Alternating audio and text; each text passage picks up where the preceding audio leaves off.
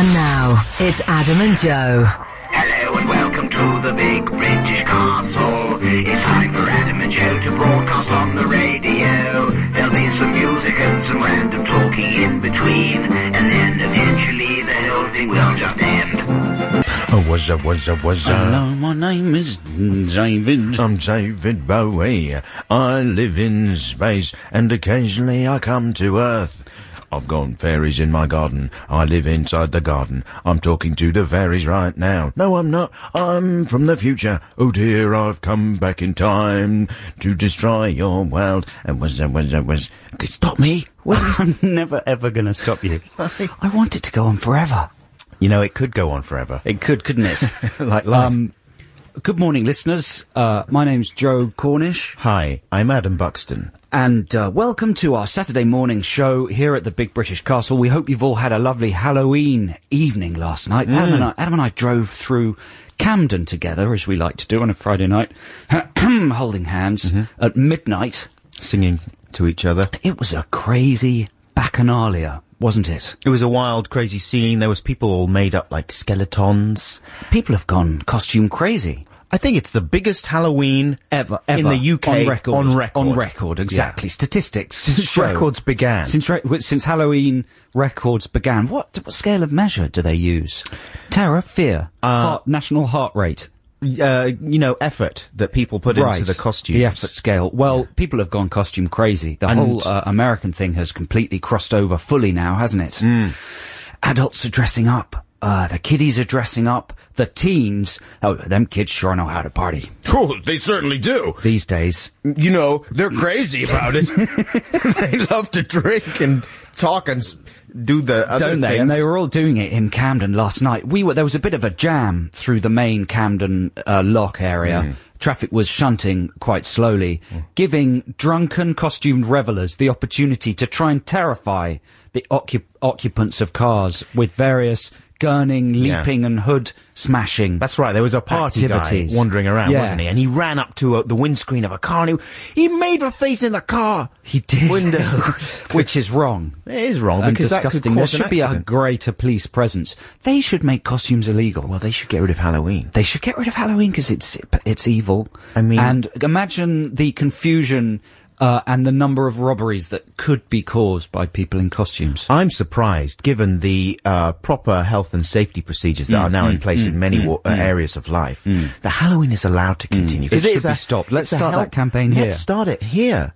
Because we could get the Daily Mail involved. It's a health and safety nightmare. Let's get that ball rolling. Certainly. Lots of terrific stuff coming up, I think. I mean, when I say that, I don't actually know that there's anything terrific Also, you coming said up. terrific. Well, people love the word terrific. Yeah. Let's play some more music and then we can talk a little bit more about terrific music? Halloween. Funnily enough, it is. It's MGMT with kids. Terrific. Fun sounds, pop sounds, that's MGMT with kids. Do they ever make you think of Hale and Pace? MGMT? Yeah. In what way? The management. Why? Isn't that what I MGMT see, stands course, for? Management. Isn't that what it stands for? Well, I guess it could do, They certainly. They should do a duet with Hale and Pace. That's a good idea. It's very fashionable at the moment to do a duet with someone very unfashionable. What do you mean Hale and Pace are unfashionable? No, Hale and Pace aren't unfashionable. Oh, MGMT are unfashionable. Got you, sorry. Yeah. For instance, Roots Maneuver has announced he's doing a duet with James Blunt. Well, yeah. Have you heard that? No, that's a good idea, though, isn't it? Yeah, I think, especially with hip-hoppers who don't like any sense of prejudice or bias in music, they think it should be a kind of a level playing field. To do a duet with someone really unexpected is good. Right, that is a good idea. Who else could they have gone for, do you think? Who? Management? No, like if you're a cool artist, a cool artist. Well, who's that? Like, think of a cool artist first. Well, I would go for S Club 7. As a cool artist? A cool artist. Yeah, now ask me another question. And they would duet with who? Scooch. They would, no, because Scooch are cool as well. That's true. You need an uncool act. Yeah. So they would duet with, I don't know, who's the coolest act? MGMT, they're the coolest act on the block, aren't they? No, Vampire Weekend. Vampire, that's a good example of that. S Club 7, S Club Juniors. And Vampire Weekend. That would blow people's heads apart. Yeah. If it was really good as well. Don't you think? That's the big important sentence there, though, isn't it? If it was really good. Yeah, well, they'll get Kathy Dennis to write one or something. That's the bit that you can't fulfill. Kathy Dennis or Nick Kershaw. Exactly, one of the or Gary Barlow. Right. One of the nation's best-loved songwriters. One of the invisible secret wizards of Oz. The hit hobbits. The what? The hit hobbits. Why are they hobbits? Because they live in a little, pop hole. Do they? Yeah, and they pen hits. It's exciting news. For other people. Pretty soon, listeners, we'll be giving you the result of last week's Spooky Song Wars. Oof. Is it going to be a tight one this week? I don't think it is. You reckon? I don't know. There's no telling, says Joe, having looked through most of the emails and collated the results in his head. But I'm not going to give the listeners a hint of what the answer could be. It's a level playing field. It's anybody's game. Joe did a song about ghosts. Miss Joe did a song. Miss Joe done a song. He's done a song. Why is he allowed to do a song? I'm not. I want to do a song too, miss. You did do a song. It was very good. I did a song about a nutty room. Yeah, those results coming up pretty soon. What about some music now, just to keep everybody perky? I've got a little free play for you. It's a nice mellow one now. Oh, that's good for the first hour. And I've been, I've been moving house for the last couple of months. It's taking ages. It's happening very gradually. You're doing it one object at a time. More or less, yeah. And I'm still sort of reorganising things, and it's a nice opportunity to listen to music while it's a nice opportunity to listen to you talking about moving house. Yeah. But don't you find, like, when you're organising things and putting things on shelves and sorting your stuff out, it's nice to listen to a bit of music? What's your favourite album too? Have you got an album that you always fall back on for when you're working on other things? At the moment, I'm listening to that Raphael Sadiq album a lot. Right. Well, Scott 4, which is a classic album. I mean, everyone likes that one. I've just been playing it over and over again, and you never get bored of it. It's amazing. Or one never gets bored of it, may I say. And this is a lovely track from there. It's called Rhymes of Goodbye. Oh, sorry. That's Jarvis Cocker with Fat Children. This is Adam and Joe here on BBC Six Music. Jarvis, of course, sat in for Stephen Merchant on last Sunday, Merchant still being away, and he did an amazing show that you can listen to via the BBC iPlayer, or you can download a podcast of it on the Six Music website. It was all Jarvis mood music, right? So it was all sort of quite downbeat music, but cumulatively, apparently, it became amazingly uplifting, right, in a profound way. I'm looking forward to that. Jarvis, of course, sporting quite a hairy beard, quite a long one. It's a beard of a man that shouldn't really have a beard, and I don't mean that he shouldn't have the beard, but it's kind of crazy. It looks like a fake beard. It looks like Catweasel or something. Yes. Yeah. You've lost your beard, Adam Buxton. Currently lost it. It's important for listeners to know that, so they can picture you. The beard comes and goes. Yeah. There's a men's magazine on the stalls at the moment. That's the end. That's finally there's a magazine for men. What kind of stuff's it got in it? It's got a man on the cover who looks a bit like you if you were a bit taller. And it says something like the Great British Male. And he's not a famous man. I think he's just a man. Maybe he's a sportsman. I don't know anything about sports, so he could be sporty and I don't recognise him. But he's the archetypal current British man. Right. He is what you have to look like to be, completely on the money as a bloke. Yeah. And he's wearing a black suit and a black tie and a white shirt, and he's got a sort of very black hair and a beard, a big black beard and sort of slick back hair. And he looks a bit like he could be your more handsome older brother. I've got a more handsome younger brother, but he doesn't have a beard. I'm being silly. You're very handsome. Thank you very much. I should grow back. I always lose the beard at the wrong points. I should grow it back. Yeah. But, oh well, there you go. I'm on the right track though, right? Yeah, well done. Thanks very much. Keep moving forward. Hooray! Okay, now, here's a bit more music for you listeners. This is Susie and the Banshees with Happy House. That's not Happy House. That's just old 1980s style sort of goth indie music. Did you describe it as Happy House? Well, it's called Happy House. So which is very misleading, I think. And it's prescient, though. Yeah. She got the phrase right. Yeah. Which is good. but she didn't get the sound of the music right. No, I suppose. Halfway there, I suppose. Could do a good Happy House remix of that, though. Well, yeah, that's a good idea. That's a good idea. That's a very good idea. That's a very good That's idea. a really good. Well done. Are you going to get onto it this afternoon? Yeah. I'll do it now. I've done it. Wasn't very good. I've thrown it away. That's a shame. Things move pretty fast in the 24-hour-a-day news blogosphere. Certainly do. Hey, man, I turned up this morning to work. I know you did. And here I am. What do you think? I think that's one of the best stories I've ever heard. No, I turned up this morning to Weston House here in central London where we do the show. And I was all excited because I thought maybe there was going to be camera people outside, 'cause all week on the news. I don't know what's been happening, but there've been like news people outside talking to DJs. I thought maybe they'd be outside this morning. So I put on some smarter clothes than I would normally have worn. Did you? Are you serious? A little bit. You're not dressed smartly. Well, Did you do your hair? Did you take a moment extra to preen yourself? well, you know, we went out last night to this Halloween party, and I wore skeleton makeup.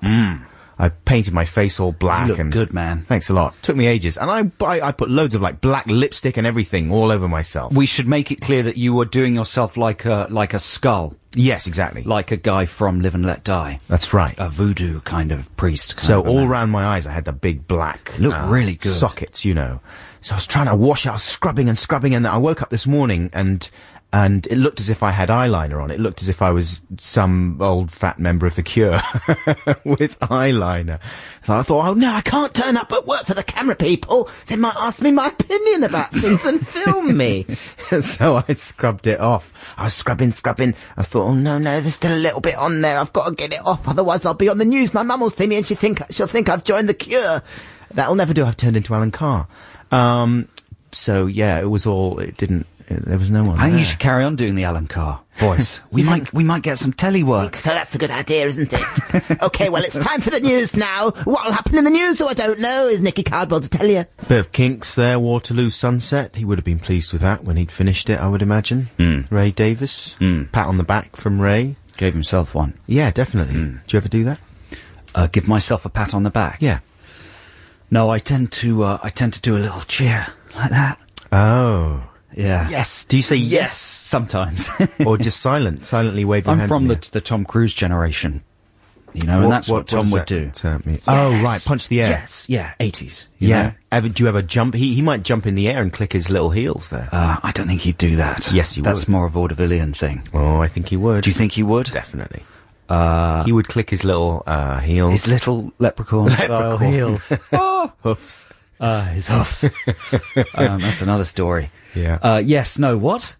Yeah. Listen, I let's give have myself, just to conclude that, I give myself a pat on the back. Well done. You deserve a pat on the back. I reach round, pat myself on the back. Do you? Yeah. Does that feel good? It does. Glad that's over. I didn't deserve it just then. Didn't I was you? just demonstrating. Well, you've ruined the whole thing now. I've done so- nothing to deserve a pat on the back this week at all.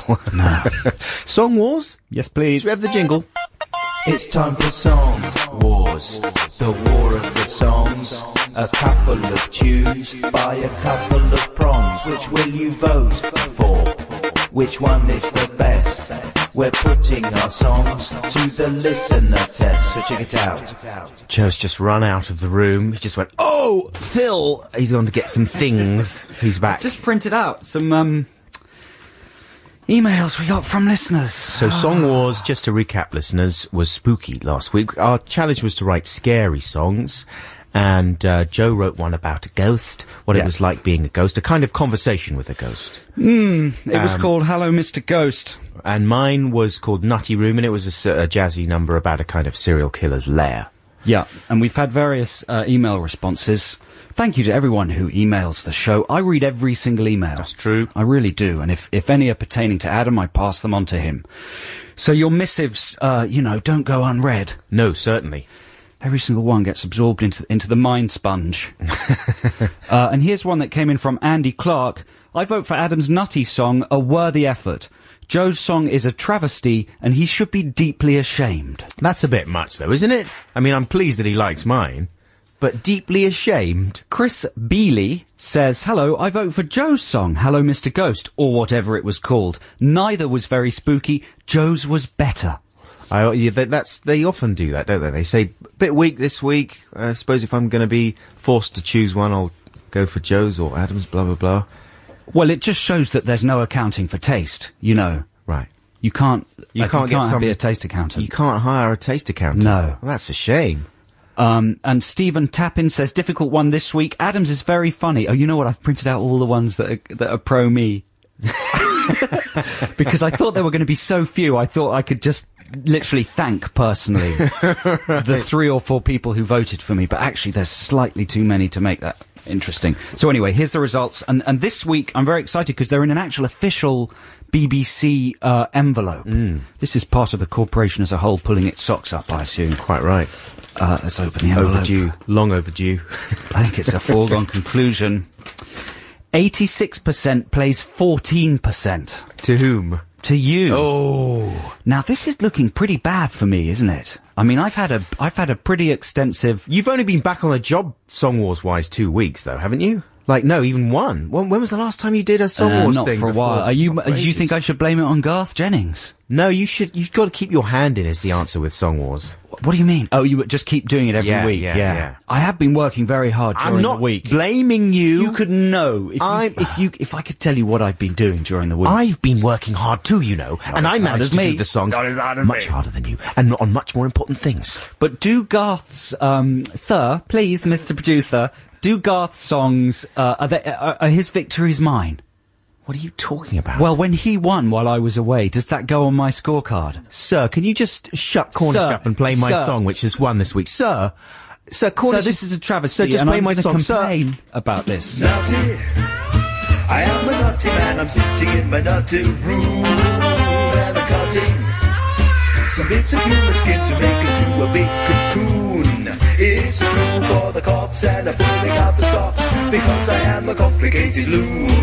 Look at the jars, look at the jars, look at the things inside the jars. I put some fingers there, some hair and several winkies. Look at the walls, totally covered in crazy scrolls. And from time to time I add a couple of stinkies. I love the smell and the gloom of my crazy naughty room. Come on over for some nibbles and some drinkies. It's so wonderful to meet you when you come. Welcome to my naughty lair. Careful of the pit, mind the pile of have a seat on the bed of human hair. I hope you like injections, some butterfly collections, and the work of the performer Leo Sayer. Crazy, have you ever seen a person who was so completely nuts? Lazy, oh no, and always working, making clothing out of other people's guts. Patrick Swayze.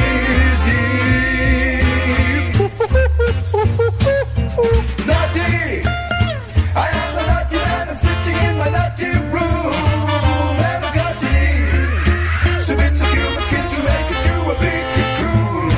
It's a clue for the cops, and I'm pulling out the stops, because I am a complicated loon. Very good. Adam's winning Song Wars song, Nutty Room. Yeah, you really knocked me for 6 there. Well, you know, in my book it was close. I liked your song. I love my song. And you know what? Sometimes music, really good music, Here we go. takes a while for you to get your head round, you know? Albums that you put in and you play and you think, oh, this is a smash, you'll be bored of them the following week. Yeah. Something really good music. Shall I carry on? No. Or shall I stop? So we were thinking, listeners... The other thing is, my song had ultrasonic bass that many less, smaller radios wouldn't have been able to pick up. It was dub reggae and the dub wouldn't have come through on the radios. So Right. I should have won. Okay.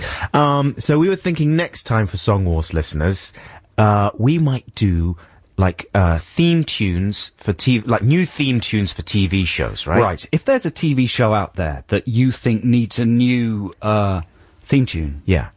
its theme tune needs refreshing, then email your suggestion to us, adamandjoe .6music@bbc.co.uk, and we'll have a go. Will we choose a different one each?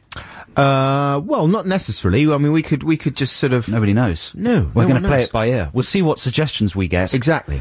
For TV shows that need new theme Off the top of tunes. your head, which would you go for? Just... Well, I might try a new Blue Peter theme. Oh. I understand they're You're in a bit of a obsessed with pickle. Blue Peter. I am a bit obsessed with Yeah. Blue Peter. I understand. I might be wrong, but I read somewhere that they're in a bit of a pickle with the theme tune. They've used the wrong hornpipe or something. No one likes the wrong hornpipe. No, so I might, and you know, I might make it even more up to date and modern than it already is. I want to do a new theme for Richard and Judy. Right. For their show. What is there? Because they've got a new show on Sky Telly or whatever on what used to be non-terrestrial Watch. Yeah. Is it called? It's called Watch. Yeah. What's the theme tune like now? You know, I couldn't tell you. It's sort of jazzy and sexy. That's why they need a new one. Well, exactly. A memorable one. One with lyrics. Because how many theme tunes have lyrics? Not really very many, do they? Not enough these days. I mean, I can't think of any. The classic theme tunes always had lyrics. You know, Dad's Army. Yeah. Only Fools and Horses. Everybody loves a little song. Grange Hill, of Butterflies. course. Grange Hill. Welcome to the school the kids are playing a fool. Do you remember that one? Yeah, it's great. Yeah, it was great. Well, that would be another one we could do, just to put lyrics. That would be even lazier. That would be. To put lyrics to theme music that didn't already have lyrics. Oh, that's quite tempting, isn't it? That would be easy peasy. We wouldn't have to, but we could add extra noises. We wouldn't be able to play them on the podcast, though. Wouldn't we? Nah. What if they were BBC shows? Big British Hello. That's an advantage of the castle, isn't it? All right, so try and think of BBC shows a little bit, then maybe listeners. Maybe. Well, I think we should keep it as the original thing. Email in suggestions for shows that you think need an entirely new theme tune or closing credit tune. And that's what we're going to go for. Yeah. Okay, here's some real music. This is Last Shadow Puppets with My Mistakes Were Made For You. Very good. That's Fun Boy 3 with Tunnel of Love. This is Adam and Joe here on BBC 6 Music. That was a BBC session. Was it? Yeah, from 1983. I remember my brother buying that single. Right. In 83 it would have been, and I found it very disturbing and depressing as a record, lyrically. Because your parents were going to break up and stuff like that. No, my parents are still very happily married. I know, but the threat of divorce hangs. It introduced the whole notion of divorce and the idea that love could be a journey into doom. For a child, that's a profound and unsettling thought. Yeah, exactly. I thought love was lovely. Didn't you have lots of friends who their parents were getting divorced? Yes, I did, actually. It was all kicking off, like, when we were in the early 80s, that was the thing. Divorce was the fashion. Everyone was getting divorced. You know what? I used to envy people with divorced parents. Right, why? Because I used to envy the fact that both parents doted over them. Mm-hmm. And they always seemed to get more crisps and sweets. Double presents. Have more freedom. Yeah. Yeah, there was something kind of glamorous about the sadness to me, really. Right. It's weird and it's obviously wrong, but it's true. Yeah, there you go. You're insane. I'm mad. You're mental. No, I know what you mean. So we were talking about something different earlier on this morning, listeners, by way of a clumsy segue. Mm-hmm. Procrastination routines. Yes. Right? Joe was talking about the fact that he went off to Amsterdam this week to try and do a little bit of writing. What was your thinking there? Just, get a different place. Maybe I'll do some work differently. Yeah, I wanted to get away from all distractions. Right. Hole up in a little apartment. A garret, somewhere with eateries close by. So I got a little garret in the Jordaan. The 9 Streets, very nice area, but I got almost nothing done. Nice. I procrastinated incredibly. Yeah. I just couldn't concentrate at all. What's your favourite bit of procrastination technique? Cleaning. Mm-hmm. I can only work when the entire house is spotless. Really? From floor to ceiling, yeah. What, get the Hoover out and everything? Mm-hmm. A bit of window lean as well? No, I wouldn't go as far as the windows. No. Usually it's just my office. I have to have the office absolutely in perfect order. Yeah. My little writing area before I can do any work. Yeah, that's a good one. I do some cleaning sometimes. Very, very seldom. Obviously, the invention of computers has brought a whole lot of new, which computers have been invented. It happened about 20 years ago. Right. And that brought a whole lot of, what I mean is the internet, having that on your desktop. That's terrible for procrastination, isn't it? Well, exactly. I mean, you've got the routine is you start off, you check your email. Yeah. And then you go online to check various things that affect you online, whether they're social networking sites or whatever. Check your progress on your social networking site, YouTube, etc., etc. Maybe you got messages on YouTube. Maybe you got messages on your Facebook or your MySpace.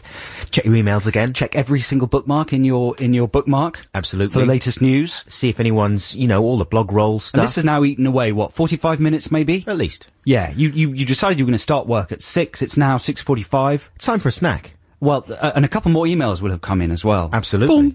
that need to be replied to. Bing, bing, bing, Time for a bong. snack. That's a very good idea. Oh, I'm so hungry after all that. And then you get thirsty after the snack. Of course you need to Back go upstairs. back upstairs for a little bit. Bit of thinking, back downstairs for a bit of drinking. Exactly. Get a nice tall glass of water. Oh, that's lovely. That's delicious. Oh, I need to go to the loo now. Go to the loo. Oh, nice magazine. I'll read the magazine on the loo for a little bit. This is nice. That's nice. Okay, right, back to work. Check the emails first. You're right about going to the loo. Yeah. I go to the loo a lot. Absolutely, you got Maybe to. that it's tied in with the drinking. Yeah, because you think, nice glass of water, it's good to drink lots of water. You know, you got to drink 28 pints a day, otherwise you'll die. So I'll have a bit more water. That's good. This is good. Good for working. Okay. Back to the loo. Go to the loo, read a bit more of the magazine. That's an interesting article. I didn't know that. That's amazing. Okay, back to work. Now, check the emails. Has anything come in?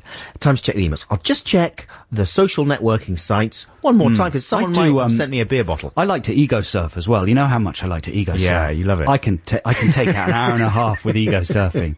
Adam and said Joe, what? 6 music into Google. Adam Return. and Joe sellouts? No, that's not true. I refuse to believe it. Oh, Adam and Joe are geniuses. That's true. I like to check our position on the podcast charts. Yeah. I like to check for any new reviews on the podcast site on iTunes. Right. By which time your desk is a bit messy, so you got to Needs to be reorganize. tidied again. Reorganize the desk. And of maybe course, there's the cat. My cat.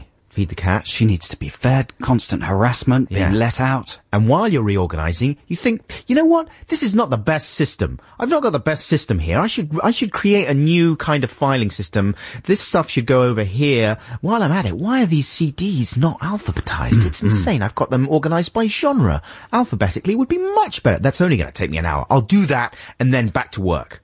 And after that, I'll just check my emails and then back to work. I tell you what, I've got no emails, but I need to do a little bit of research before I get back to work. Research, Wikipedia something. Yeah. Exactly. And then just get really interested in it and follow a different line of inquiry. At which point, time for another snack. Of which time is the end of the day. Probably. Of which time it's 4:30 and it's time for some booze. Time for some booze. Typical It's tea day. time. It's the day with the genius. Exactly. Does anybody in the world not do that? Of course. I mean, well, presumably the people that actually get things done. Well, people who have jobs that don't require, that are just systematic. Yeah.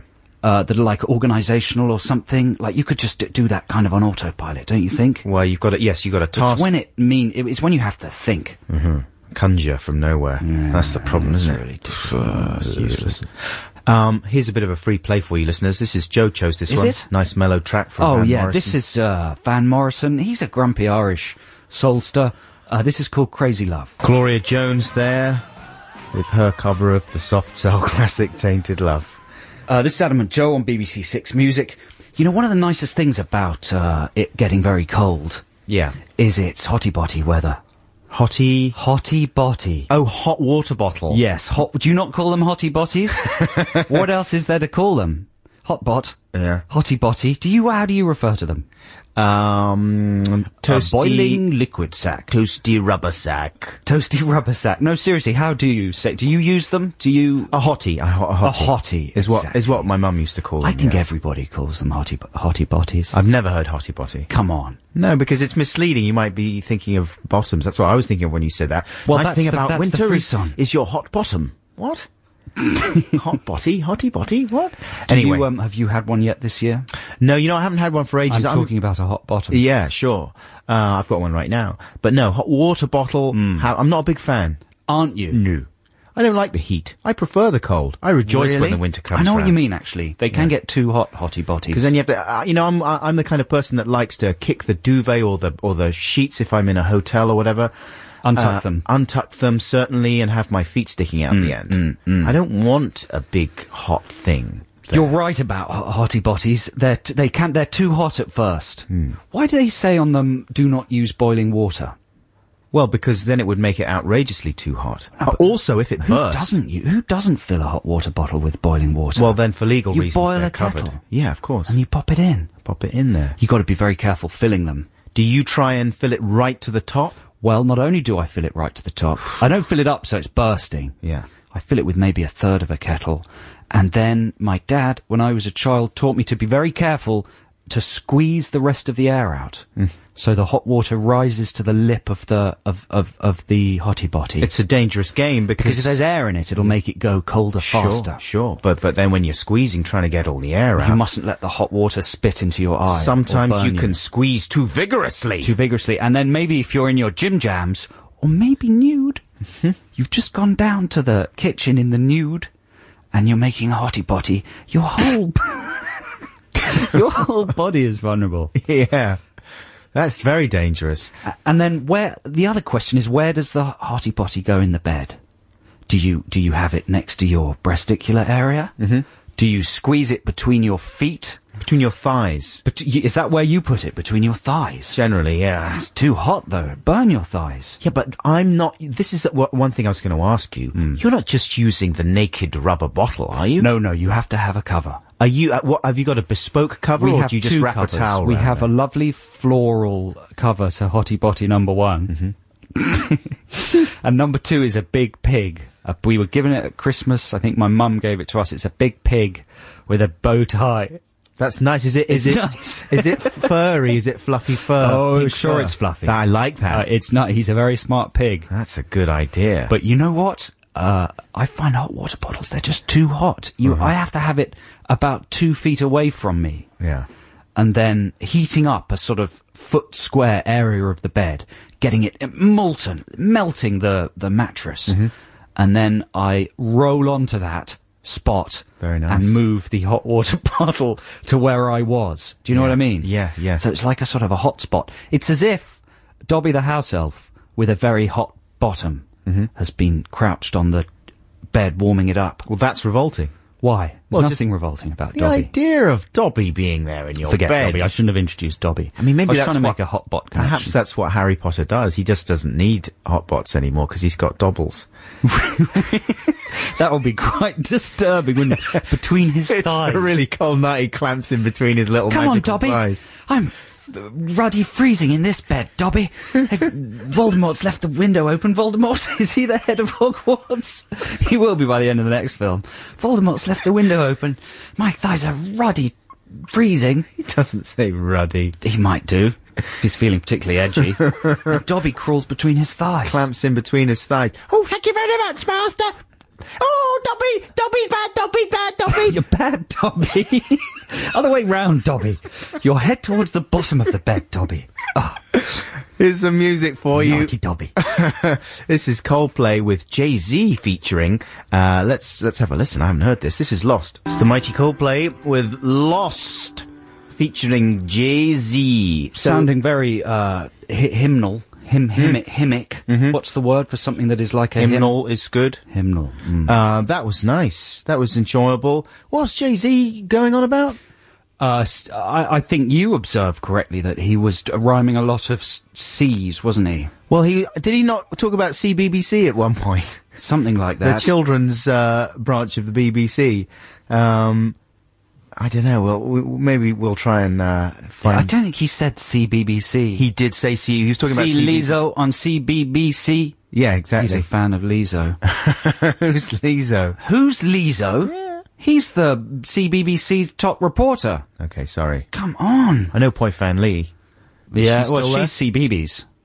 Is not CBBC the same thing? No. CBeebies is for babies. Oh. CBBC is for children. Sorry. Yeah, who can, like, talk and understand ideas. Yeah. Whereas CBeebies is just, like, variously different men in costumes running, I'm more of a CBeebies person. People who it's can more soothing. think and understand ideas, that's a tough one. Hey, listen, you know we were just talking about Dobby the house elf? Yeah. Yeah. I want to make a film starring all the worst CGI characters. I've only got 2 so far, Dobby and Jar Jar Binks. Yeah. But you'd get all the really disastrous CGI characters, and they'd all be living on an island together. It would be called CG Island. Nice. And I don't know what would happen, but it would be really good, and it'd be really moving, because they're so reviled. I'm trying to think of other ones. There must be some more. Some really bad ones. But you mean CG characters in live-action films? Yeah. You can't have Shrek on there. You could have Shrek, but he's too successful. Yeah. He's unaccountably successful. I'm not a Shrek fan myself.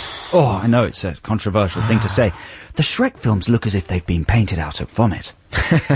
Don't they? That's the palette, though, isn't it? It's the lurid, sort of fantasy palette that they're going for. But Jar Jar Binks, he was a disaster. They introduced him with a big fanfare, then quickly went back on themselves. Controversial stuff. Dobby the house elf, he was going to be one of the key characters in Harry Potter, but they got rid of him as quickly as they could. Did they? Yeah. Dobbles? With his funny long nose? I think it would be inexpensive to buy the options to those characters. Right. Already got a large public awareness. We should make a series about them. Mm-hmm. And it's really moving. That's a nice idea. We would ask you, I can't talk. We would ask. That's what the hip hoppers say. That's right. We would ask you for your thoughts via text, but we're having some problems with our texts at the moment, listeners, which is why we haven't read any of them out so far.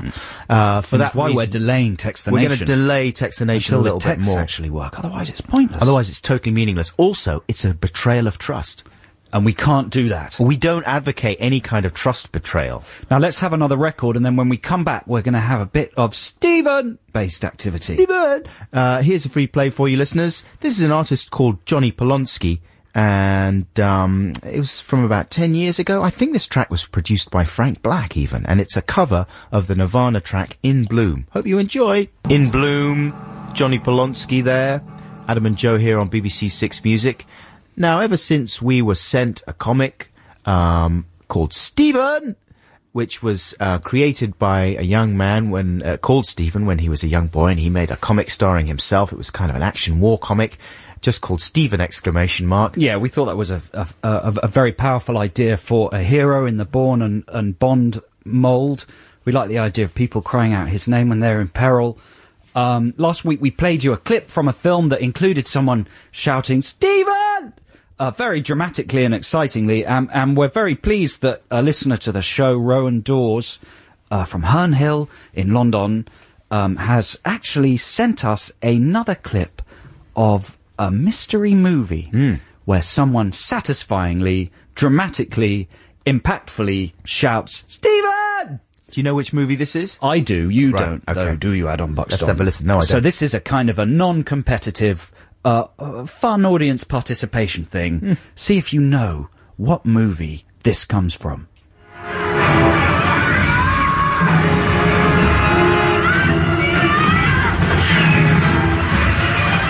That's good, you see. It's Stephen! There's a sort of extra syllable, a desperate extra syllable in there. That's tough. I mean, that sounded old. Did it? There's a lot going on. See if you have a listen again and see if you can tell what's happening in all those sound effects. Yeah.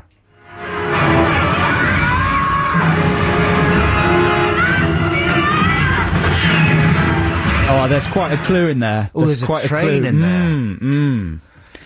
It's not your conventional sort of a train, but it is a train-like movement going on. Is it Money Train with Wesley Snipes? Good guess, but no.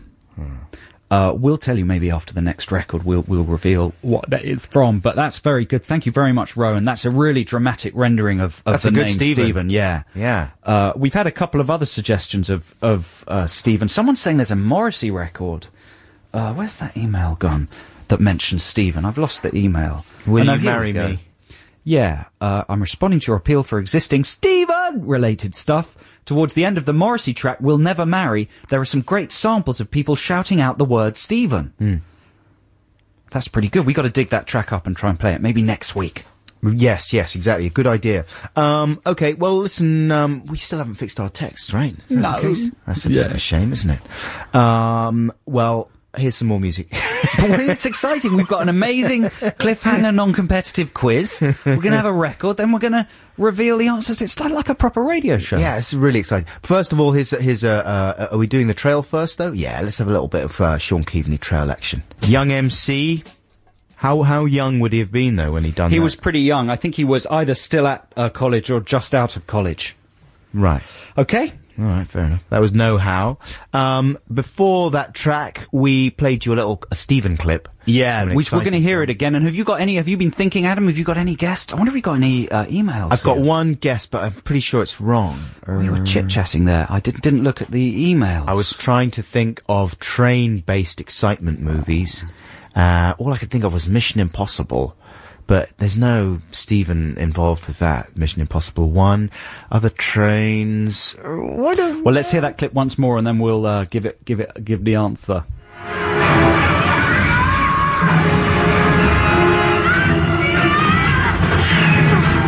There's not much hope for Stephen. I think he's a goner. He's of course, he's not on a train, he's on a roller coaster. Oh. What's the big movie with a man called Stephen getting in terrible jeopardy on a roller coaster? You wouldn't Final know that. Destination Yes. 3. 3, exactly. Right. I even watched that one. Yeah, it's classic roller coaster action. Yes. It's a good beginning. Final Destination 3. Yeah. If you know a film in which somebody says the word Stephen in a particularly dramatic or exciting way, do let us know. If you send us an MP3, just like Rowan did, then that's even better. Yeah. We don't have to make any effort at all. Massive points to Rowan. Rowan, you're fantastic. You know, Rowan also runs Adam and Joe's Music MySpace site. Oh, does he? So, you know that site. Sure, I I do. certainly know it. Yeah. So, well done, Rowan. Thank you very much. Thanks, man. You're amazing. Now, I think our texts are working now. They are coming through in dribs and drabs. But you can always email us. So why not? Let's get down to Text the Nation, the nation's favourite feature. Text the nation. Text the nation. What if I don't want to? Text the nation. But I'm using email. Is that a problem? It doesn't matter, text. This week on Text the Nation, we are asking for your ideas for kind of punning film titles that haven't been used already. Yeah. From which we can construct the idea for a movie. Is that right? Yes. I was watching, while I was away on telly, the film Made in Manhattan. Why were you doing that? Because I like it. Yeah. There's something about that film I really like. No, are you serious? Yeah, I don't know why. With Jelog? Yeah, it's just odd. She is a disaster in I that. enjoy it. Who is the man in that film? Ray Fiennes. It's Ray It's really Fiennes. kind of peculiar casting, and he looks like he's gonna kill her and eat her at all points in the film. And it's so ridiculous that she's a maid. She hasn't cleaned anything in her entire life, J-Lo. No. Maybe that's wrong, actually, because she's from the block. That's true. And there's a lot of self-cleaning. She would have cleaned in the her block. rocks. Yeah, exactly. But it's so ridiculous that I can't but love it. Mm-hmm. But what a title. Made in Manhattan. M-A-I-D. Yes. You know? And this arose because a friend of mine is at film school, and he's trying to get a short film, commissioned, so to speak, by the lecturers at his film school. He's not having a lot of luck, and he was saying, come on, think of a really killer short film idea. And I was avoiding the subject just by suggesting that he starts with the title. Good idea. And when you look at contemporary movies, a lot of them, you get the suspicion that many of them started at the title. Especially romantic comedies, it seems. Yeah, because romantic comedies are usually about some kind of a lie or deception, right? Yeah. Or some kind of double truth. Uh-huh. And so a double meaning in the title captures that perfectly. Well, the other one, of course, another Maid one, was Maid of Honour. Yes. I.e., you are constructed from honour, Yes. as well as being a Maid of Honour at a wedding, which is rubbish. I mean, that is It's good. It's good. I think it's good. Made in Manhattan is fantastic. Maid in Manhattan She's is good. A maid. Do I have to explain it? That's good. That's a good one. I'm admitting, as bad as that film is with Jelog. You see, you come up with those 3 words, Yeah. and the film writes itself. That's what right. we're getting at. So we're asking you: can you conjure any kind of phrase, expression, or title that sort of is an instant movie title? And it doesn't even have to be a good pun. Mm-hmm. If you give us a title, we will develop a film out of it. Just before the news, let's do a quick one. How about Okay. this? Can I put you on the spot? Yes. All right, then. Third-party insurance. Okay, it's a guy. He's at college. He's got a reputation for having amazing parties. Yeah. He's about to have his third one. He's having a party war with someone else. Right. That guy, Donnie, well, I gotta do a better party than him this year, otherwise my rep on campus is gonna be in the mud. That's a phrase they use in the mud. And so it's his third party. Yeah. And of course, he's very worried. He's having it in his parents' house, and he has to get insurance. I've got to think of a double meaning for insurance. Oh, God. But how's that for a start? That's good, man. That's a very good start. Just and to he's put you on the spot. his dad's an insurance. Nice. He's studying insurance. It's a little bit like risky business. That's good. So that's the idea. We want your, they can be punny or they can just be phrases that you think might make a good movie title, and we'll try and come up with a movie pitch for you. That's Text the Nation this week. Work, I don't know. It's just gone 10:30 here on BBC Six Music. Time for the news. Peter, Bjorn and John with Young Folks. We're in the midst of Text the Nation, and we're asking you to suggest kind of punny phrases. It's a hard one to express, isn't it? To describe. But if we give you some more examples, people might get the idea. We're asking you to suggest titles for films, and we will make up the story of the film from the title you suggest. That's the simplest way to put it, I think. Suppose so. Inspired by Maid in Manhattan and Maid of Honor. The more generic the phrase, the more likely it is to have multiple meanings that we can then extrapolate Right. from. Okay, how about this one, Joe? Okay. Calculated risks. Calculated risks. That's more of an action one. Is it? You want that to be in the action genre? Could be. Calculated risks. Well, there's obviously one meaning for that. I can't think of a double meaning, though. I was thinking of a guy, and he's got like a machine, right? Oh, yes. He's a statistician. Yeah. He's a really boring, nerdy statistician who has a really boring life. Mm-hmm. And he gets sucked into some kind of high-grade internet espionage scheme, and he gets out of various situations by using his amazing, this is good, his math skills. Right. Is that, that reminds me of Eagle Eye. What is that? What's the Shia LaBeouf thing? That's more like War Games. Right, okay. Yeah. But I like the idea of a guy who's amazingly good with maths. And you, the audience, wouldn't have to be good at maths. They'd just marvel at his ability to use, he could measure things by sight. He would know probabilities. Maybe you'd team him up with a very thick man. Yeah. Who didn't know nothing about nothing. And was proud of it, Kind of like a sort of deep south lunatic. Joe the Plumber. Yeah, Joe the Plumber, exactly. Joe the Taxi. and they, so it's a double act, and they don't like each other. It's a frictional buddy thing. But the statistician eventually gets them out of situations by using his maths power. I like it. It's good. Calculated risks. Yeah. Okay, how about this one? Candy from a baby. That's difficult. Right. That is difficult. Because while you're thinking about that, may I say that the other example that we had before the news, third-party insurance, we were thinking actually we're missing a trick by just not calling it third-party. Yeah, third-party would be better. That would be much better. Get rid of the insurance thing, and then third-party could just be about. Yeah, it's the son of an insurance man who's having some kind of a party-based feud. Yeah. Yeah. Third party. Candy from a baby, that's a bit too... Well, it's a bit too tricky, on the nose, because it would have to be about a baby that that basically excretes sweets. Yeah. Which is a nice idea. Which is a nice idea. The kids would love that. Can you imagine? And the baby's mum would be called Candy. So you already got a double meaning there. But not only does it excrete sweets, it excretes wonderful new sweets. Yes. That no one's ever invented Lollipops. Lolliplops. Didn't we have them last week? We had the Lollipop, and then it would be an ethical minefield. It would be a sort of Erin Brockovich style courtroom drama. Yeah, lollipops. Because Candy would be exploiting the baby, feeding it all kinds of food to try and keep up production of the lollipops. Kevin Spacey would play a lawyer who's hired to defend Candy and loves the sweets. Yeah. He loves the sweets. It's a complicated one. Oscar bait, though. But then when they're... Oscar bait.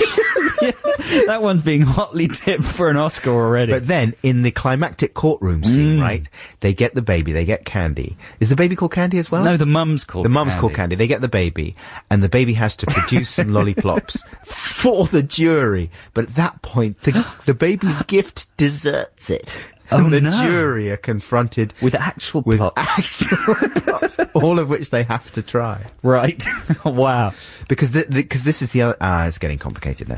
But that's good, man. Though, you see. Candy this is the from kind a of thing baby. we want from you, listeners. Just a phrase like Candy from a Baby, and that there's an Oscar-winning courtroom drama there already. So do text us. The number is 64046. The texts are working now, or you can email adamandjoe.6music@bbc.co.uk. Here's a free play. Joe, is this yours? Bit Is of it? Aztec camera? Nah, this is on the playlist. Oh, you went for Abigail Silk. Oh, I've given it away. The excitement of, okay. So what exactly are we doing? Sorry, mate. I confused things by, jumping the gun there. Yeah, this is, Aztec Camera with Oblivious. Doing some gun jumping. Aztec Camera with Oblivious from 1983. This is Adam and Joe on BBC Six Music, broadcasting from what was described in the press this week from the digital hinterland of Six Music. Hinterland? It's a sort of, in between. It's when there's land very far off. Neutral zone. Can you see any land? Well, a hint. It's a little hinterland. Yeah. But it's a nice place to be. I prefer to be in a hinterland, don't you? Oh, it's nicer on the margins. Yeah, exactly. Stick to the margins. Stay out of trouble. Don't get in the mainstream. You'll drown. Stay underground. Now, Joe, I was having a chat with some friends about National Treasures the other day, because I was watching Strictly Come Dancing for the first time, never seen it before. Right. And I sat up, and my young son, Frank, who's about 6.5, he couldn't get to sleep, so he came down and he watched some telly with the grown-ups. Oh, it's exciting. Yeah, it was really exciting, and he was having such a good time, and we watched Strictly Come Dancing, and actually it was the perfect show to watch, because everyone was, we had some friends round, and everyone was kind of... that show's not on very late, is it? Well, no, but, he's supposed to be in bed and all tucked up by about 7:30. Right. And it was about 8:30 or 9, I think, Strictly, on a Sunday night, maybe. It's got some sauce in it as well, hasn't it? No. Has it? No sauce. It's completely family friendly. It was very family friendly. It was great. It was perfect show. And, obviously hosted by the giantifical, Bruce Forsyth. Obviously. I mean, he is, like 150 now? Or what is he? He's in his 80s, though, isn't he? And he is an extraordinary figure of a man. He's to television what Clint Eastwood is to films. He is unstoppable. Undoubtedly, though, wouldn't you say, a national treasure, as far as the Brits are concerned. A British national treasure. Who else, if you had to compile a list of the top 10 national treasures, who would you definitely put in there? No question. I would say, maybe at number 1 even, Stephen Fry. I mean, that's a no-brainer, right? And I was thinking, like, to qualify as a national treasure, you have to be a fairly uncontroversial figure.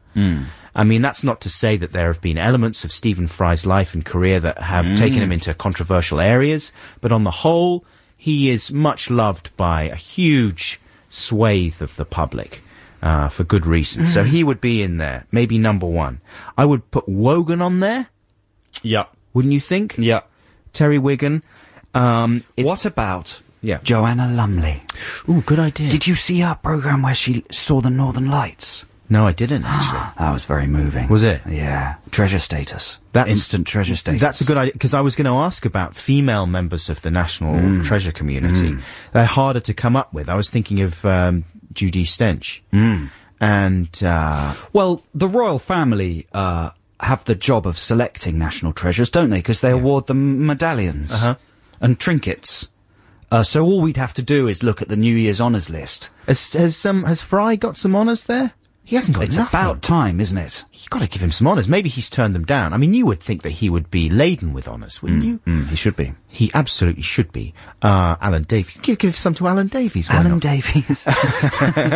No, he's a very good, talented man, but he's not mature enough. I'm not suggesting that Davies should be. Okay, how about this? Yes. Anton Deck. Too young. Too young? Yeah, Why? Because it could go wrong for them. You reckon? Yeah. No, it will never go wrong. No, you have to be old enough that you're really not going to make any mistakes. Listen, Anton Deck have skirted the shores of controversy, but not by their own hands. The thing about Forsyth is, if he came anywhere near any controversy, he would keel over. You have to be, I think, so mature that you take life and the world very gently. Yeah. And that makes you a risk-free zone. I think Anton Deck do that. Do you? I don't believe that they would ever knowingly court controversy. Oh, really? What does that mean? Well, it means think back a year or so That ago. wasn't their fault. Wasn't it? No, that was underlings in their company, and they Still, paid the price. I'm not sure they could go for national treasure status yet. You're talking because of about the that. phone-fixing scandal. How about this one? Richard Bryars. Bryars, yes. Yeah? I would say... Top 10? Maybe, I mean, because he means more to our generation, perhaps. Yeah, what's he done recently? That's the other thing, is you've got to keep visible. Stay in the ice. Yeah. Keep working. Exactly. Keep on. Bryars, he hasn't really kept his end up. Come on, Bryars, pull your finger out. How about this one? no question, I would say top 10. Attenborough. Oh, absolutely. Not Dickie. Yeah. Because Dickie's more of a controversial figure, but his brother. Really? Yeah. I'd give him to all the Attenboroughs. Really, all Attenboroughs. Yeah. I mean, what's the other guy's name? It's gone out of my head. What, Richard Attenborough? David Attenborough. Richard is the director. Yeah. David's the naturalist. David. Yeah. Ooh, speaking of Davids, Jason. Absolutely. Jehan. Yeah. Well, Only Fools and Horses is a national treasure. It should be projected directly into the eyeballs of all newborn babies. Is that 10? Have I got 10? In this country. What about Trevor McDonald? Oh, that's a good one. He's a national treasure, isn't he? McDonald. Did you see him on the National Television Awards? No. He was I wouldn't watch that if you held a gun to my head. You missed out. You missed the news that Tennant's stepping down as Doctor Who then. Don't care. Oh, my Lord. You're out of control. You're a loose cannon. You're going to stay in the margin with an attitude Loose Cannon, like that. that's a good name for a film. Very good. We should get back to Text the Nation. Right, I'm going to check that I've got 10 national treasures Maybe there. we could have some kind of Adam and Joe award that we would give to people. It would be nice to hear an acceptance speech from Bruce if we gave him an award. I mean, that's what awards are, really, aren't they? Yeah. It's a way to make people come to you. Do you know what I mean? Because you can't refuse an award, whatever it is. You have to respond. Yeah. Otherwise, you seem ungrateful. If we just invented one, it could be brilliant promotion for our show. That's a good idea. We could award it just to amazingly famous people. But who would accept an award from us, though, on this list? Stephen They'd Fry? have to. They'd have to respond somehow. Do you think Fry If would? we sent them an object, Yeah. they'd have to get some sort of response. I don't know what object it would be. A lollipop. Not a a golden lollipop. Okay, now, Joe, this is your free choice. What have you got Yeah, for us? this is a bit of hippity-hoppity. This is Ugly Duckling with Abigail Silk. Text the nation. Text the nation. What if I don't want to? Text the nation. But I'm using email. Is that a problem? It doesn't matter, text. Yes, it's Text the Nation time here on the Adam and Joe Show on BBC Six Music. Before that, you heard James with a track called Laid. Can we play a track like that in this current climate? Yes, we can. We just did. That was from the 4th of May, 2007. And you join us during Text the Nation, where our challenge for you is to suggest possible movie titles to us, and Adam and I are going to attempt to extrapolate a film plot from them. It's a bit hard to describe this. Well, we're using the formula of well-known phrases, I suppose, aren't we? Yes, going on the premise that for a good movie, all you need is the title. Yeah. And when not, a lot of people have texted in actual puns. With, titles with very obvious puns in them. Like Bite Me, B-Y-T-E. Yeah, which is good, but you don't really have to make that much effort. We're looking that's too good. for phrases that don't have an obvious double meaning to them. We can create one. The key here is the film Made in Manhattan. What a brilliant title that is. So someone said parking meter. It was James, our producer, I think. And then we were thinking. That's a good title, Parking Meter. But what about Marking Peter? Marking Peter, exactly, is what the film's called. And he's a traffic warden. He's a traffic warden, exactly. How about, we got loads of texts here. All of them are good.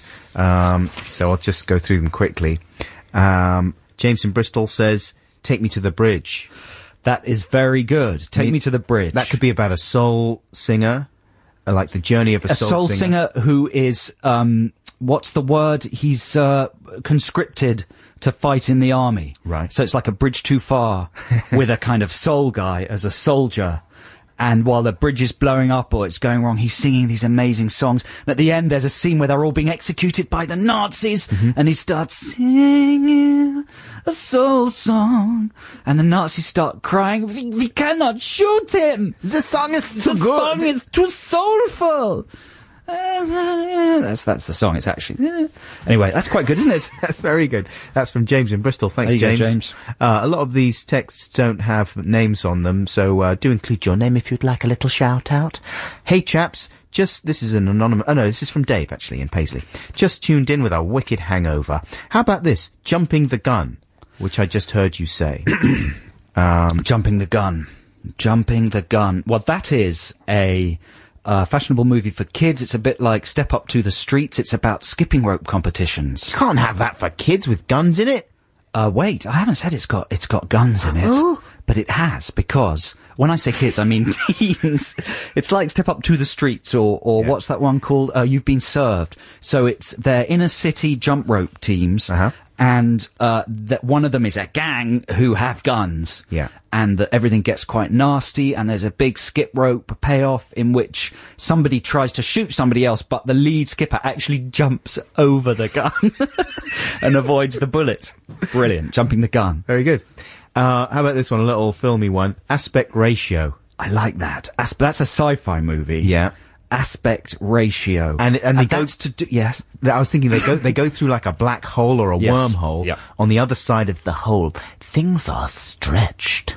Everything's stretched. Everything's a little bit stretched. Everything's 2.35 to 1. And then they go to another wormhole, and it's 16 by 9. All squashy. Yeah. Well, that would be good. It would be like that film Brainstorm, where they actually adjust the aspect ratio while you watch it. So some of the movie would be in 4:3, some of it would be in 16 by 9. I love saying these numbers. Some of it would be 2.35 to 1. Favourite aspect ratio? Definitely 2.35 to 1. Yeah, just check. Yeah. How about this? This is anonymous. About Time. That's very good. It sounds a bit like About Schmidt. About Time. Well, the hero would definitely be called Johnny Time. Yeah, or use the old Parsley and Thyme thing. Right. TTHYME. Or maybe Kevin Tick. Kevin Tick. That's more lateral. Johnny Tock. Kevin Tick and Johnny Tock. Or they're time cops. They could be or Jimmy Stitch. Right. Or Stitch in Time. Or we go completely the other way. It's about a very old watchmaker. And he's never fallen in love. He's devoted his whole life to repairing watches. And it's about time we fell in love. And it ends. Here's one from Michael Leonard. He says, here's a phrase that's bound to be in a rubbish Hollywood thriller at some point. Call waiting. That's good. That's very good. Call waiting. I can't believe no one's used that one yet. Well, that reminds me of Girl 6, the Spike Lee film. It's about like a telephonist in the Spike Lee film. She's a dirty telephonist. It wouldn't be the case in this film. It'd be a clean one. And it would be a romance. Yeah, I mean, this is a good one for... How about this? The lady who was in Almost Famous, Hudson. Right. Kate Hudson. Kate Hudson. Yeah. I can imagine her and McConaughey. Yes. In Call Waiting. The cast of Fool's Gold. Absolutely. Together again. Wow. And How to Lose a Guy in 10 Days. Dynamite. Yeah. And what would that be about? They'd be telephonists in different countries, maybe. Maybe she works for Barclays in India. Right. She works in a call centre. McConaughey maybe plays an Indian character. She works for the Demon Helpline in Bombay. Right. And she plays an Indian character with a very thick accent. Right. That would be good. She'd get an Oscar for. Yeah. Oscar and they fall in love while resetting his preferences. But he can't commit. Yeah. Right? And the call waiting refers to his inability to commit to the relationship. And that's the thing. Maybe she works for a company called Waiting. And then, you got a call waiting. And That's another meaning. His name is Mark Call. And her name's Jackie Waiting. And finally, for the moment, from Michael Leonard also, may contain nuts. That's very good. Now, the obvious way to go would be a sort of Dudley Moore-style comedy. Well, Seth Rogen, surely. Seth Rogen, yes. Moore's yesterday's news, isn't he? Rogen, well, he's passed away. He's obviously, no longer with us. That's a block. It's very disrespectful. To the production. Or CGI, you never know. So Seth Rogen, what's it called again? May contain nuts. He works in a chocolate factory that make chocolate bars. He's the crazy son of a Willy Wonka style chocolate manufacturer, and he's having a mental breakdown. So it does skirt over quite serious issues. So he's in hospital. When you say skirt over, but this is the thing. He has these brilliant ideas for chocolate bars, but he's uncontrollable. He's unhandleable. So yeah. I like it. Yeah. These are all good ideas. Amazing board meeting scenes where he goes wild. This is the tip of the iceberg. We've got loads to get through, so keep them coming in, ladies and gentlemen. But now, I think it's time for we're a bit late for the top of hour jingle, but let's have it anyway. It's just, about 6 minutes past 11, so it's the top of hour. This is the voice of the big British castle. It is the top of the hour. Ooh, that's wonderful. I got so bored with the last hour. I'm glad it's gone. Now here's the new one. It's exciting and it's new. How do you do? Who's that band then? A Bruce Springsteen band. Don't know then. No, that was the Rolling Stones band, and that was Let's Spend the Night Together. Sounding good. Well done, Rolling Stones. Well done. Are they national treasures? Is Mick Jagger's a national treasure? He's a national disgrace. Exactly. He's on a separate list. Right, he's imprisoned. Yeah, well, we'll come back to the national treasures in a bit. We got so much to get through. We got a lot of texts coming in. A lot of texts. I got a lot of texts. Thank you so much. They're all good as well. It's a pleasure, man. It's free play. It's my free play time right now. My free play time right now. But what I'm going to do, right, I haven't actually picked anything. So I'm going to get you, Joe Cornish, to help me select one. Right. By just whittling some criteria. Do you ever do this? Like when you get bored, if you use iTunes or a similar so kind of you've got your laptop program open here in the studio, and you've got your iTunes... and you can select the music on your computer by you've got various... your music library there. Yeah, by various, in various categories. The length of the song, the artist, the album, the date you added it or whatever, or the date it was created or whatever. And so sometimes, like, you might have an afternoon of listening to just songs that begin with the letter F. Fantastic afternoon that would be. What fun. So maybe that'll be one of the criteria we use. But for the time being, I want you to give me a length of time between 1 and 2 minutes. Okay, I want to... minutes and seconds. Between 1 and 2 minutes? Yeah. Well, I'd like a 1 minute 37 second song. All right, 1 minute... 1.37. I'm going to find... That's the perfect length for a song. And this is from... Obviously, listeners, this is from my MP3 player, just what I happen to have loaded on it. But it's, it's like 60 gigs worth of stuff. 1 minute... how much did you say? 1.37. 1.37. Well, as close as you can get to it. Okay, we've got about 25 and tracks. whatever song fits this criteria you're going to play. Yeah. Whatever it is. No, not if it's sweary, obviously. Okay, yeah. Otherwise, but we'll be in a... Swearing aside, if it's fit for broadcast, whatever it is, you will play it. I think so. You're not going to put a shame filter on. You have to be honest. It's not a very good selection. We got loads of... I've got my Harry Potter... That's good. I like the sound of this. So what's the track that comes closest to 1 minute 37? Well, I've got loads of 1 minute 37 tracks. Well, we need another criteria, so whittle it down. Another criteria. Oh no, I haven't thought this through. Okay, right, here we go. I'm loading the tracks, all the 1 minute 37 tracks onto a separate playlist. Good, yes. So now you have to give me, letter of the alphabet. A letter of the alphabet, yeah. Okay, we're gonna go for, if I went for H, it would definitely be Harry Potter. No, not necessarily. No, that's true, because it might be Dobby's theme. As a D. I'm gonna go for the letter P. P, okay. LMNO. LMNO. We don't have a P. Okay, go for a Q. Closest to P. Closest to P, O or R? Let's go for R. I think R is a letter with which lots of song titles start. Don't have any R either. This isn't working. Closest we've got to R is T. Really? All right. Well, T. T's good. I like T. It's it's spoken word. It's Jerry Seinfeld. Taboo topics. He's doing an That's interview. not very good, is it? Well, it's not going to have any swearing in it because it's Seinfeld. You never know. Oh, this isn't working. This isn't working. Well, listen. Why don't we have a think about it and play the next record on the playlist thing? Yeah. Yeah. It's a good idea. I think not a good idea, is it? I think it's the worst idea Adam, I've ever it's good. had. I think a lot of listeners out there are thinking, well, that segment didn't really work, but it was a good idea, and we like Adam, so... 1 minute 37 was a stupid time. I shouldn't have had that. Well, between 1 and 2 minutes really does whittle it down to short songs. I mean, most songs are around 3 minutes. Do another time, quickly. Okay, let's say 3 minute 12. 3 minutes and 12. 3 minutes and 12. Okay, fast now, because people are getting bored at home.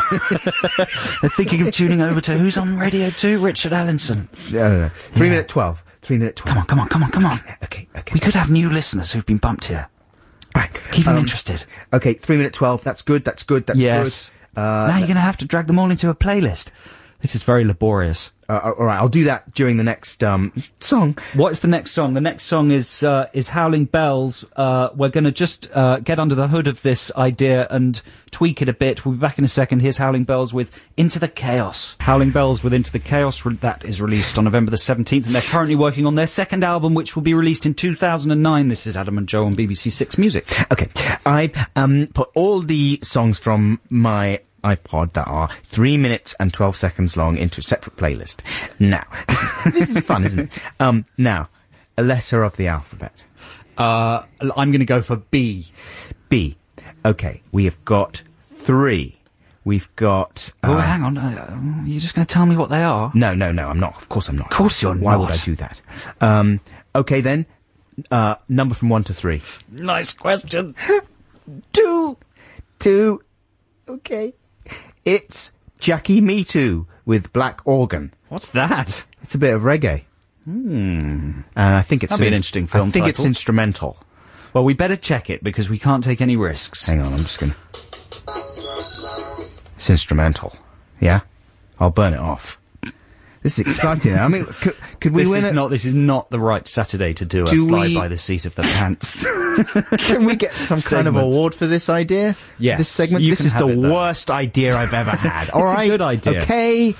I'm going to let it lie now. Listen, can we have the Textination jingle and get over the thing? I mean, I've got Jackie Me Too burned off. Listen, but before the jingle, can I just say that I want Terence Stamp to be cast in the big screen adaptation of the stage musical Stomp.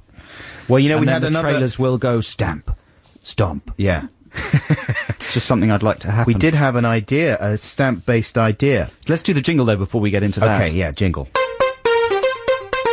Textination. Textination. What if I don't want to? Textination. But I'm using email. Is that a problem? It doesn't matter. Text. Yes, Text the Nation this week is to do with you suggesting titles that could possibly be, or phrases that could possibly be film titles, and we will make up the story of the film for you.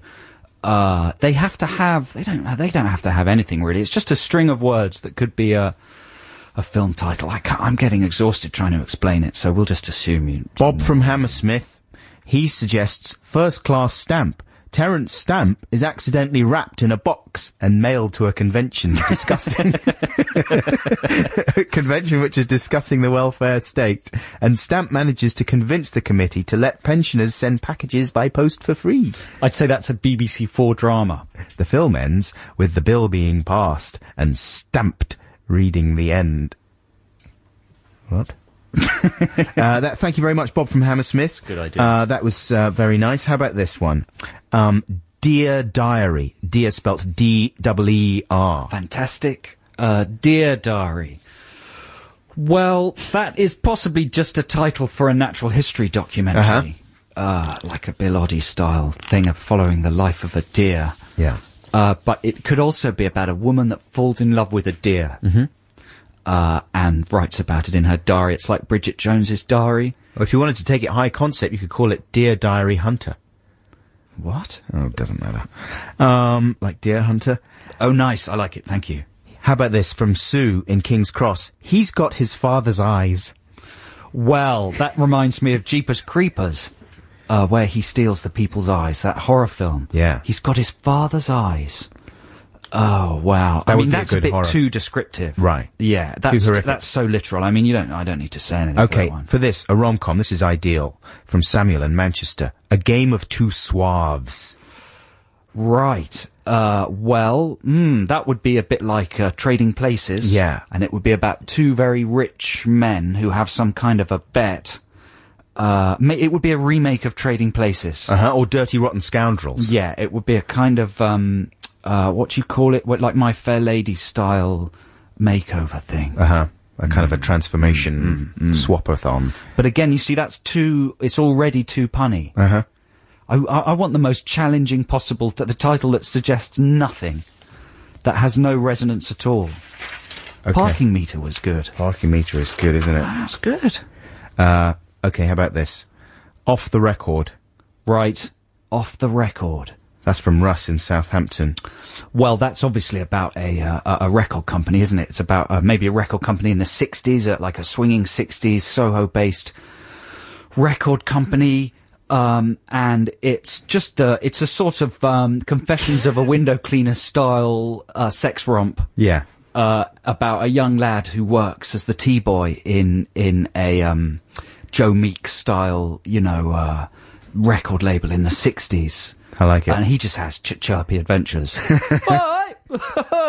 He's off the record. Yeah. Oh, you're off the record, mate. John in It's a bit of Cheshire a flop, that one. suggests, these are good, John. Please do not bend. Please do not bend. Well, that is... I don't need to go into that. I think our audience are capable of seeing that film in their heads. Okay, how about this one? 6 of one, half a dozen of the other. That's very good. Now, that's a sequel to Cheaper by the Dozen. Yeah. And that's about a family who have 12 children. They divorce. They have to take 6 of the children each. Terrific. And then the man with 6 of the children falls in love with another woman. There was one with Dennis Quaid in there that was a little bit like that as well. I can't remember the name of that one. But that was very similar. Or it could be about robots. 6 of one could be the name of a robot. Right, like 7 of 9. Yeah, exactly. He's got another suggestion, carbon footprint. I like that. I like that a lot. That's amazing. There must be something in production called carbon footprint already. That's very good, though, John from Cheshire. Thank you very much. Well, we have to think of a storyline for carbon footprint. Yeah. Can you think of one? I'm just thinking of Bigfoot. Well, there's a well, you've got to have an eco tie-in. It's like a serial killer movie, right? With an eco warrior. It's an action film, I think, isn't it? Because action films sometimes have really dry titles like that. Isn't the villain in Quantum of Solace an eco warrior? Supposedly something to do with water. Right. Yeah, water supplies. I haven't seen it yet. I think it's going to be the new thing, is to cast eco warriors as villains. You know what I mean? Just to get their own back. Thanks a lot. Okay, the guy's name is Carbon. Yeah. Johnny Carbon. Jimmy Carbon. Yeah, and he has a footprint of death. Do you know what I mean? When you call in Johnny Carbon, he's an enforcer. He enforces ecological rules with violence. He is licensed to kill people that don't recycle correctly. So he goes around checking the weight of people's bins, kicks their doors in. If he finds you've got any like plastic fantasy packaging that is non-recyclable in the recycling bin, he kills you. He stomps on you. Right. Exactly. And the poster is him with his foot on a housewife's face. Because she's... and a big gun. Because she's put a yogurt pot in there that shouldn't have been in there. Stupid woman! Carbon footprint. That's excellent. Thank you very much, John from Cheshire. Okay, we got yet more of these to get through, but let's have some more music now before we... So we're not going to play Jackie Me Too then, I'm guessing. Black Organ. You know what? I was such an idiot, because if only I'd lied about it, the one next to Black Organ was Blue Jean by David Bowie.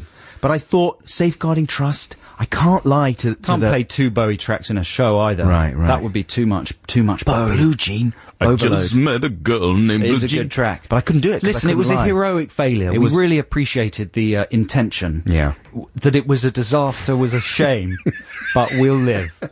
So here's the choral instead. That's the choral with Dreaming of You. This is Adam and Joe on BBC Six Music. We were talking earlier about hotty botties. Hot water bottles. It's even better said in a really bad Australian / New Zealand accent. Hotty botty. It's nice to say. A couple of people have suggested that we're missing a trick with hotty botty. You've got to use the word water as well. Right. Alan Vickers says the definitive name is Walter Hottlebottle. That's what he calls it, right? Walter Hottlebottle, yeah. Or he says the definitive name is Walter Hottlebottle, please conform. Alan Suffolk. So that's more like an edict. Please confirm.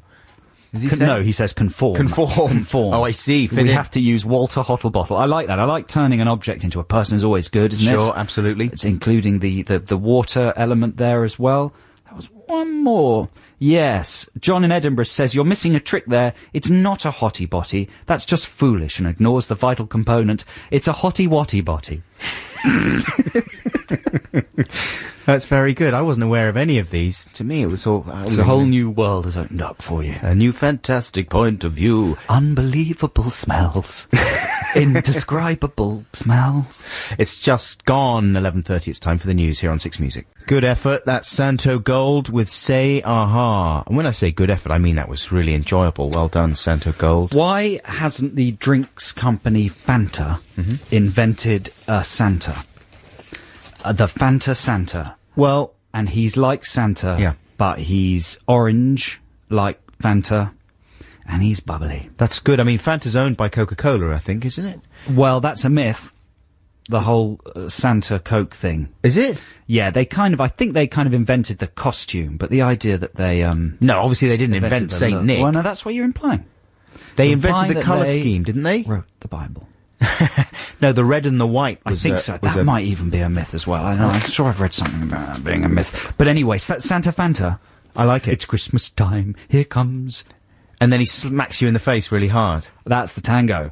Man. No, he couldn't do that. Santa. The Santa Fanta, he just pours fizzy drink down the chimney. Fanta Santa, So yeah. you wake up in the morning and your front room is soaked with an inch of sticky fizzy drink. Fizzy goop. Yeah. Or you could just stick your head in the chimney and open your mouth. I mean, you'd get a lot of soot on you and Yes, stuff. that would be the second campaign. Yeah. The first campaign, he'd come down and it'd be Christmas morning and the whole front room is soaked with Fanta. We had a chimney fire the other day because we lit a fire in our... Without getting your chimneys cleaned. Yeah. You got to get them cleaned annually. Oh, man. And we forgot about the whole... Can be cleaning of very chimneys. dangerous. Yeah, boy. Yeah. Suddenly there was flaming debris coming down the thing and like piling into the room. It was really scary. That's I a had good to- public service announcement. And my wife wanted to call the fire brigade and stuff, and I spritzed it and calmed it all down and fixed the problem. But I think there was a bird's nest up there or something. It was no good. And no birds in it, I'm glad to say. I hope not. But, yeah, don't, be careful with those chimneys. Fanta Santa. Fanta Santa. Smack! No, that's the tango one. Okay, here's some suggestions for Song Wars next week. We asked Right. you to think of TV shows that we could do a new theme tune for, right? Yeah. We got loads of ideas that have come in. I'll just rattle through a few of them now. Hello, Adam and Joe. This is from Sarah in London. Could you create a new theme tune for Spooks? Do you watch Spooks? Never watched Spooks. I don't watch Spooks either, so maybe that's not such a good That idea. could be good, though. She says, I watched it last night. It's a great show, but the theme tune sounds like Casualty. It doesn't quite fit. Tom says, please do a new title track for Friends. It's on at least 5,000 times a day on channels like ITV3. I'd done that already. Yeah, you did. I did a Friends thing for the Adam and Joe show. If you go on YouTube, That'll you can be on find YouTube. it. I did a hilarious... Ends, it was called. Okay. David in Exeter says, good morning, Adam and Joe. I believe that the Antiques Roadshow theme is long overdue for some lyrics. That's it's about true. time I had something to sing along to on a Sunday That's evening. true. So he's talking about keeping the original music. Uh-huh. We've got to look into that, see whether it's usable in the podcast. But we should just go ahead and do it Just go ahead and do it, yeah, willy-nilly. Because people will be able to listen. Nilly-willy? Yeah, That's a willy-nilly. good name for a film as well. Don't do that willy-nilly. We've Free got a- Willy-nilly. Free willy-nilly. Thanks, David in Exeter, for that one. That's the prequel to Free Willy. Jane from Alton in Hampshire. She says, surely the EastEnders theme tune is seriously in need of updating. I feel that turf might have been covered by other people in the past. Oh, really? Yeah. Something more uplifting, more cheeky chappy? I am going to smash your face. Oh 'Cause my you- gosh, I've had a terrible accident. Too easy. Yeah. Good morning, Adam and Joe. This is from Paul, who lives in Amsterdam, and he doesn't get any work done either, he says. I should have hooked up with him while I was over there. Yeah. He says, please do QI. It's got See, that's a good idea. Yeah, he says it's got a dreadful middle-aged, BBC-employed white guy making cod reggae theme tune, which lets down an otherwise fantastically Very entertaining true. show. Very true. Think of the fun you could have with the lyrics, he says. Good idea. This is from Liam now. Hi there, Adam and Joe. You should maybe think of composing a theme tune to a show that has no theme, like Lost or Heroes. Does Lost not have a theme? No, it just goes... Oh, that's a theme, though. Not really. Not really. I mean, that's a disgrace, if you ask me. Well, they don't have time for themes in America. You might lose interest. Sort of get on with the story. But that's a good idea. I like the idea of doing a Lost theme, maybe. It could be... It's a good one for you. You watch that program. Yeah, I like it. I'm looking forward to the new series. What's that? That's was back my- in the nutty room. That was my suddenly. I'm excited about Lost thing. We've got so many ideas here. Okay, here's an Is idea. Lost J.J. Abrams? Yes. Here's an idea that a few people have He thought liked of. my Quantum of Solace song. Oh, no. He does. Yeah. Fran says, the way I see it, there's no other option but to revamp the Songs of Praise theme tune. It's been stuck in the past for a decade. I'm sure the Adam and Joe treatment will be sensitive to its classical and religious traditions, whilst bringing it right back into the noughties. Classical music is the only type of music that you two haven't really attempted. And Very to be true. frank, I've been very disappointed by this. Well, it doesn't usually have a lyrical component, does it? Well, I suppose it could be operatic or choral or something. What are you leaning towards from those suggestions so far? Well, I'm leaning heavily towards QI because I agree completely with those sentiments. I think Yeah. it's I mean, there's something attractive about that theme tune, about the middle-aged kind of hopelessness comforting. of it. Yeah. Right. It's just like a little old man having a bit of a skank. Yeah. Having a mild, non-hip threatening skank. That's right. That's what the show's like. And finally, from Frankie, how about a new theme tune for Skins, the E4 drama I about like teenagers? The current theme tune is all a bit too light and fluffy and doesn't really reflect Yeah, that's all the true. bad The behaviour titles that are goes terrible on. for Skins. Yeah. Yeah, that's very true. So thank you very much for all those suggestions. Those are excellent. Well, we'll have a think during the week, and so that'll be next week's Song Wars. We should wrap up Text the Nation after this as well. We've got so many things to respond to. Is it my free choice? Yeah. No. Is it? Oh, no, it's not. No, it's a bit of... it's Sigur Rós. It's Sigur Rós. Is this the video where they're all running around naked in the forest? Possibly. I think I saw their new video and it's full of beautiful people just naked in a forest. Where did you see it? I saw it on a DVD that came free with a magazine. Oh. Yeah. Wouldn't be allowed to see it on YouTube because there's no nudeness. Sigur Rós with Vid Spillum Endelaust. Text the nation. Text the nation. What if I don't want to? Text the nation. But I'm using email. Is that a problem? It doesn't matter, text. We've had a wonderfully overwhelming response to Text the Nation today, asking you for phrases that could be turned into the titles of films very easily, and we're kind of pitching you ideas. I'm putting Joe on the spot by throwing some of the phrases you've suggested at him and seeing what he comes up with. And we've got a few great movies that I'm looking forward to seeing in the movie houses all lined up. And here's 2 or 3 more just to finish off the feature today. How about this one? This is an anonymous one. Buy one, get one free. But I was thinking, buy Juan, get Juan free. Yes, it's exactly. It's a Hispanic gentleman that arrives in New York and he puts himself on the game. And he brings his twin brother over as well. As a gentleman lover. Doubles his money.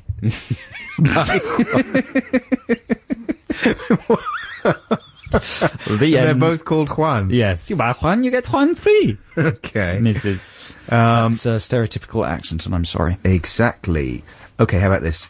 Jane in Muswell Hill suggests Rabbi in the Headlights.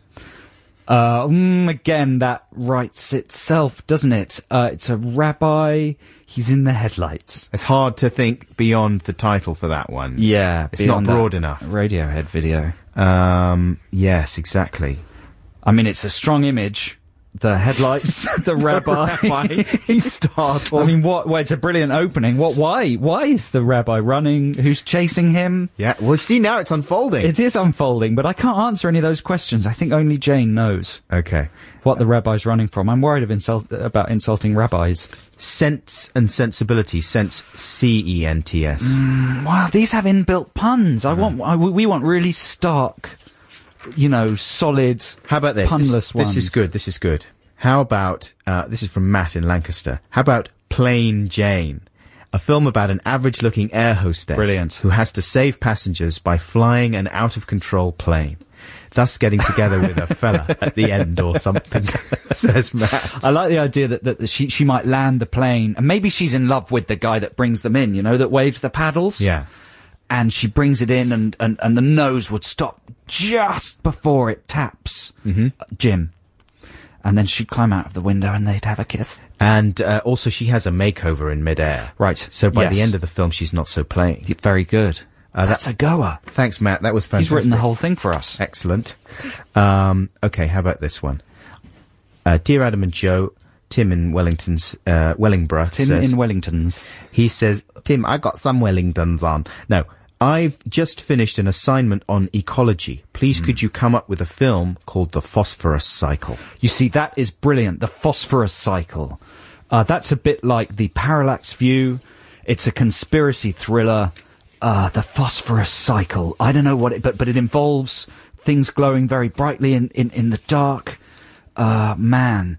I can't think of anything else. Maybe he's a cyclist, because that's a play on the word cycle, isn't it? And he's called Dan Phosphorus. Dan Phosphorus, and he's an Olympic cyclist, and he just cycles. It's a sports movie. It's less exciting than it started out. Yeah, it's a sports movie. And finally, how about this? Inkjet printer. That's good. Inkjet printer. Inkjet is a new type of stealth plane. The inkjet printer. You said it's struggling. good before... before and then failed to come up with something good. Well, no, it's good because it's so tough. Inkjet printer. That was from Michael in Brighton. But how about this? One more, final one. Wait, no, we can't. Okay, It's a difficult one. Oh, you want to crack that one, do you? Yeah. Okay, I'm not sure I'm going to. Another one. Last one. Dave Duster says, chest of drawers. Chest of Drawers is very good, but again, that's an adult film. Thank you very much indeed for all your suggestions, your texts and emails for Textination. We really appreciate them. It's time for Joe's Free Choice now. Yeah, this is by a guy called Sweet Charles. I don't know much about Sweet Charles. Do you, Adam? He's very sweet. We've liked this song for many years. We don't know anything about it, really. It appeared on a compilation that we both Is this the urban had. one? Yeah. Oh, yeah, it's a smash. This is called Yes It's You. Sweet Charles with Yes It's You. If you know anything about Sweet Charles, do let us know. But we're coming up to the end of the show now. Thank you very much to everybody who's texted or emailed or even just listened. We hope you've enjoyed it.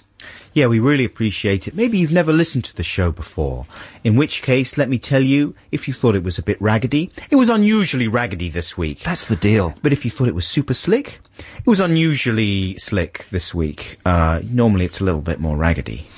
I'm off to the shops to buy Dead Space. What's Dead Space? It's a video game. Ooh, what happens?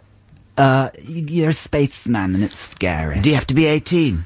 Probably. And I might go and see the Quantum of Solace. Ooh.